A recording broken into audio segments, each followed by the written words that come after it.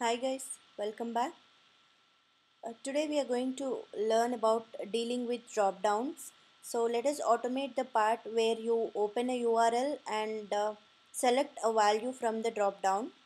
So our requirement 3 for today is select a value from drop down. So before getting started, I want to go to the page which we want to automate. So today I chose airindia.com. So this is how the page looks like, the home page of airindia.com. So here if you see the part which says the drop down here that I clicked. So imagine when you're doing manually, how would you do? You would first load the URL, and then if you want to select something from the drop down, you first click here. So that's step number 2, and then select something whatever you want. That's step number 3. So when you are trying to automate also, you have to follow the same steps. So you just have to load the browser or load the page that you want, click on the drop down that you want, and then select whatever value you would like from here. So if you inspect the element in the XPath, I'm using Firefox here. So let us load the add-ons.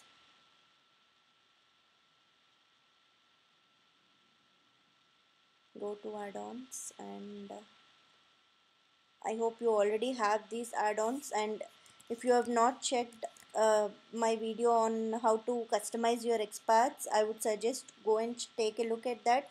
It will help you customize your own XPaths by using Firebug and Firepath. So I'm downloading these two add-ons now.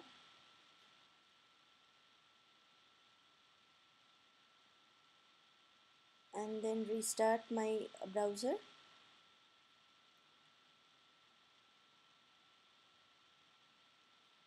Okay, here you go. I'll open.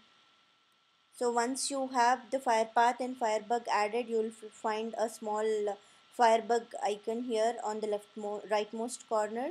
Make sure you have that always on. Now I go to airindia.com for today's testing. This is the home page. So I want to click on automate, clicking on this and selecting one option from here. So before doing that, we should know the address of this drop down. So I'll say inspect in Firepath. So I got the address of this. So when you closely notice in the tag here in the code that we got, it says something called select. So all the drop downs which has predefined options, so these options like economy here, executive, first, all these are tied to the web page. So every time you load the page, they will load. So there's no major change in this drop down. So these are called static drop down, which will be tied to your page when the page is being built. So in those cases, you can check something like this here, which where the tag says as select. So whenever you have a select in the drop down, right, the tag as select in the drop down, in Selenium we have a class called select class, which helps you to perform any operations like selecting, deselecting, or selecting the item by its value. I'll tell you in deep like what they are. So Firefox has Selenium gave us number of methods that are readily available. You just have to create an object of this class. What is the name of the class? The name of the class is select. So in order to use the select class, you just have to create an object of the class and then use all the methods that Selenium already gave you. So let us see how to deal with that. I am trying to open a new class here for this static drop down. So I create a new Java class called as static drop down selection, and I check public static void main. Without that a program cannot run, and then I say finish. So static drop down selection java is created.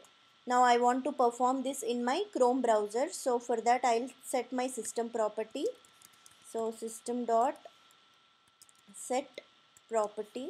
You can go through the video on invoking Chrome browser if you need more details about this. So I'm going to set the system property as webdriver dot chrome dot driver, and I will pass the value, the path of the Chrome driver in my machine. So I have it readily available here. So I copy the path, come back to my code, paste it, and then say Chrome driver, end it with a semicolon. So now the step 1 is completed. So I can easily use my Chrome browser for my testing because I set its property. Now create an object for Chrome driver, Chrome browser, so that you can invoke your URL from there. So WebDriver D is equal to new Chrome driver. Okay, so it is asking me to import WebDriver and the Chrome driver class. Okay, right. So I have a object created. So I'll say object name dot. Your first step is you have to go to airindia.com, right? So I'll give the URL airindia.com. So now you hit the URL successfully. Now I told you that about the select class, right? So in order to use the class, you need to create a select class object in your code. So the syntax is class name dot space object name. So drop down object, right? So I'll say dd is equal to new class name, then semicolon. So it is erroring out. So it is asking you to import select class. Okay, this see that's imported now.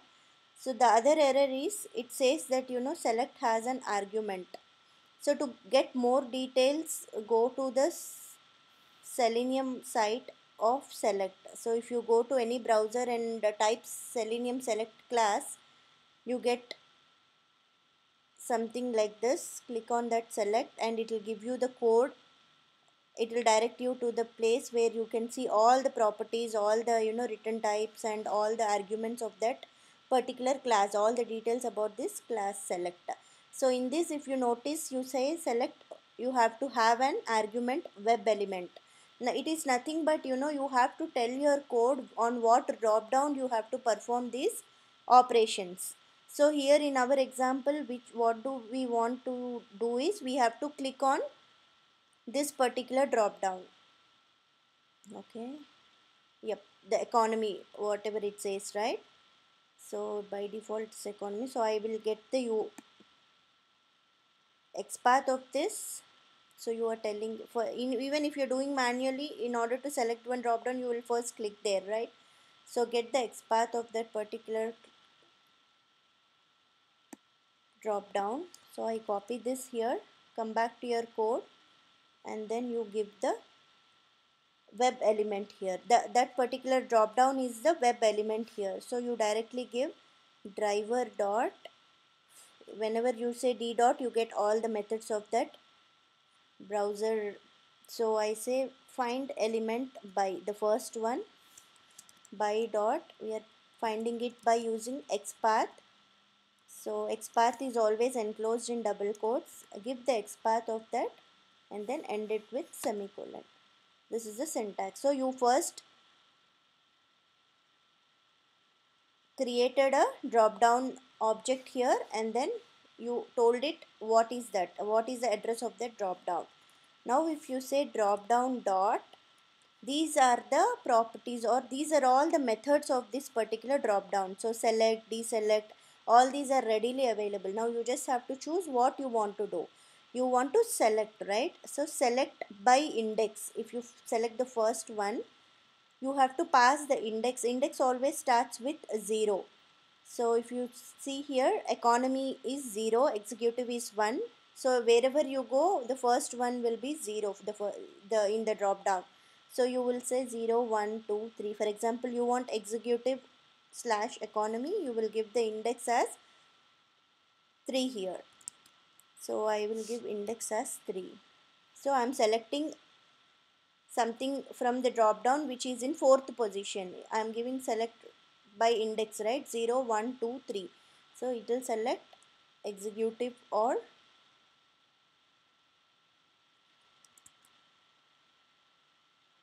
economy. So let us see what's happening. It has to load me the Chrome browser, navigate me to Air India, and then click on the drop down and select executive or economy. So my steps, it did launch the browser.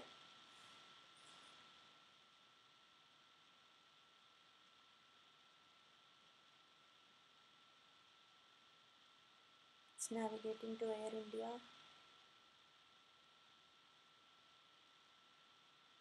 Okay. See, the option got selected, whatever we gave. So it did go to the Air India site and select the option of select the value from the drop down by its index. So this is how we will select automate. We will automate drop down by using the select class. So in some cases, right, you don't know what exactly is the index of the drop down that you want to select, right? In that case, what you would do is the drop down dot select by value, but you know that you want to select executive slash economy. So you can directly pass it by its value also. That option also we have available in the method. So dd dot select by value. In the earlier case we selected by index, so I commented that out, and now I am trying to select it by its value. So let's select some other value from the drop down. So we see something called first, right? So I will select first here. So now I will save my code and try to run it. I will close the browser that's already open. Okay, now I am going to run the program. So now it has to select the option first from the drop down.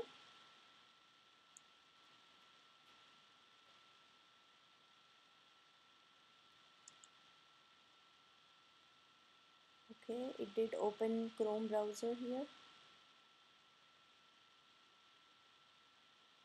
Has to navigate to airindia.com.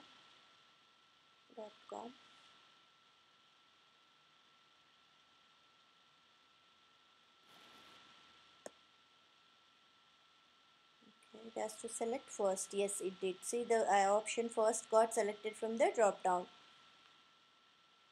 So this is how you select whatever option you want from the drop down. So this is the way to deal with static drop down using your select class. So practice all the methods. So if you want to know more about the methods, you can just say object name dot and take each one of the methods and practice what it does. You select, deselect any number of options. If you have any questions or comments, please post them underneath and I'll get back to them as soon as possible.